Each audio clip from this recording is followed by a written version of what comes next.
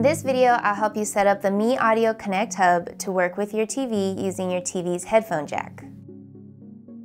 You may use this connection method if your TV has a headphone or 3.5mm audio output.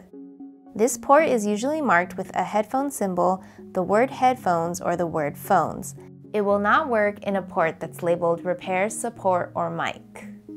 First, please make sure the switch on the side of your Connect Hub is set to TX transmitter. Then, press the mode button on the top of your Connect Hub until the display shows analog. Analog mode. Next, plug the 3.5mm cable into the analog input port of the Connect Hub and plug the other end into the headphone jack of your TV. Most TVs will automatically mute your TV speakers while using the headphone jack. Once the cable is plugged in securely, turn up the volume on both your TV and your headphones. The Connect volume can be controlled using your TV remote and the volume controls on your Bluetooth headphones.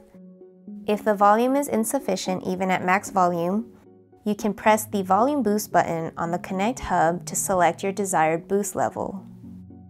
Volume boost level 3. Once you're finished using the Connect Hub, simply turn off your headphones and they will disconnect automatically. If your Connect is plugged into power at all times, you do not have to turn it off between each use. If you do choose to turn it off, simply turn it back on before you turn your headphones back on. Once you turn your headphones back on, they will reconnect automatically, shown by the solid blue light on the Connect Hub. If you'd like to set up a pass-through for your Connect Hub, please view our pass-through setup video linked here and in the description. If you have any other questions, please reach out to us at support@meeaudio.com and we'd be happy to get those addressed for you.